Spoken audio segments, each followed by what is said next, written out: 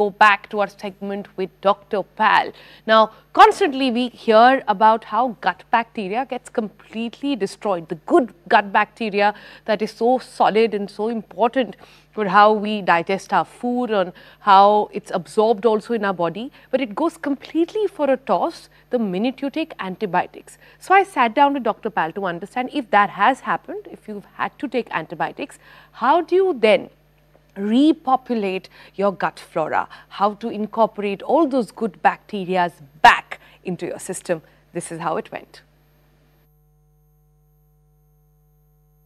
We're going to talk about something very exciting. We all know that antibiotics, they do wonders to our body. They're a great invention in medicine, but they completely destroy your gut bacteria. So getting out of antibiotics, what should you really be doing? I have with me the gut doctor to tell me what exactly. First, just explain to us what happens in your gut when you take an antibiotic. Doctors love it, and let's say it, if you do it judicially, it does do wonders to your, it does do wonder to your body. So how should one look at it? When we say gut, it is not your stomach. That's number one. It's your intestine. So from the esophagus, food pipe, all the way up to the anal orifice, we have all these bacteria lined up like a 100 trillion firewall cracker. 100 trillion. It's 1 followed by 14 zeros. If you line up all this bacteria, it will reach from the earth all the way up to the moon.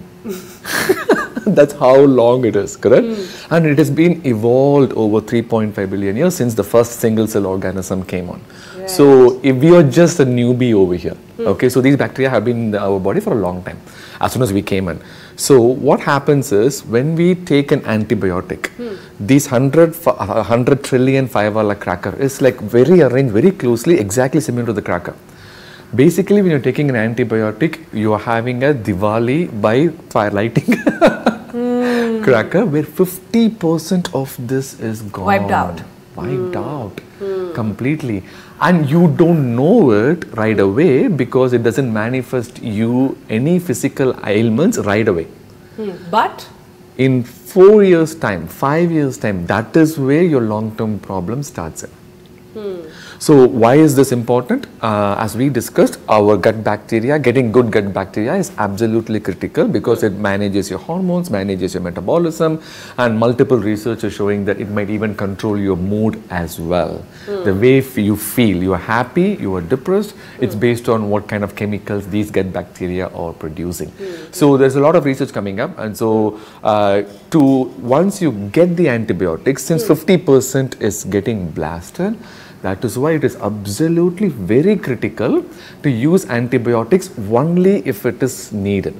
The biggest problem here in India is that pharmacy is not controlled. Correct? You can go to a pharmacy store and ask a chemist, Bhaiya, I have sore throat, give me antibiotics. Correct? Give me medication. And they will give you antibiotic for 3 days, which we don't have a regulation. In US, there are lots of bad things in US, but one good thing is that you cannot get an antibiotic without a doctor's prescription. So, number one, for our viewers, we can say that make sure you take antibiotics only prescribed by the doctor. Okay. And it can't be your go-to medicine. Okay. It cannot be your go-to medicine at all. I always say that most of the fevers that we have is mostly viral fevers. For viral fevers, antibiotics does not work. And nowadays, people are taking antibiotics even if there is an IPL fever. Okay. So you go to a doctor, he says that don't take antibiotics, it will get better in 3 days. You go to a chemist, they give antibiotics, it will also get better in 72 hours. Both are same.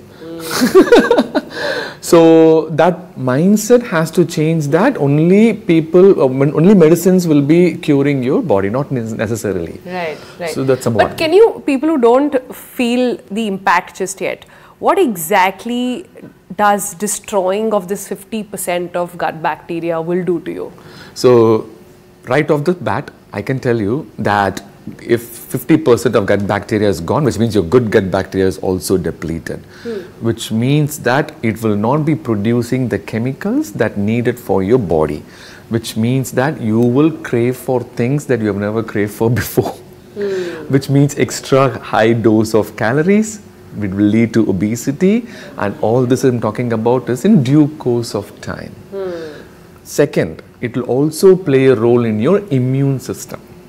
Immune cells are lined up along the intestine. People are thinking immunity is like throughout the body. It is mainly in the intestines. And if you're damaging this, your immune system is bothered as well. Especially after COVID, people are very conscious about health. Sonal, you must have seen during COVID, some patients were very sick. Some patients had a very mild COVID and they got away with it. Correct? It had to do with the inherent thing, and also how good your immune system is. Yes. And that is influenced by your gut bacteria. Gut bacteria. Okay, so we now know that it's really bad and it will have small term to long term impact, right? So what does one do? Say one has to have, once you've got a bacterial infection, you are on antibiotics and that's the only way to go forward. With the antibiotics, they always give you a B complex or so to ensure that there is some sort of a build-up of good gut bacteria, or can we do something with food as well? Correct. So I always go naturally. Okay. The B complex is vitamin supplements, right? So sometimes they do probiotics where they give you all this good bacteria. And as we discussed, we don't know whether that good gut bacteria is what your body needs. Right? So we don't know that. It might help, it might not help. But more than that, what you can do is, let's say you need an antibiotic for an infection. Your doctors have prescribed it. You have taken it for like 5 days, 7 days. The most important thing is what you are eating right after that course. It's extremely critical. After the course, not during it. Even during also, but during, you are sick, that you might not eat that much. Okay. During the course, let's say you get better, that's okay as well. But around that period, peri-antibiotic intake period. Around that period, one good thing about a gut bacteria is they are like our kids. We can change them at least sometime. We try. We try. At least we can try. They are malleable. So you put the right seed, it will grow plant for you. Okay. So during the peri-antibiotic period, you need to make sure that you eat large amount of fiber with complex carbs, with fruits, vegetables, whole grains, cereals, as much as possible. And avoid all this over processed foods, so that you plant that seed to repopulate that extra bacteria, and it's going to take some time. Just give you an idea, one dose of antibiotic for about 5 days destroys gut bacteria for how long? 25 to 50%. No, for what duration do you see? No, once it is gone, correct? Then you have to repopulate. Oh wow. So in due course of time, based on your food, it slowly repopulates. Does yogurt help? Absolutely. So I always talk about 3 F's. Okay. First F is fiber. Second F is fermented foods.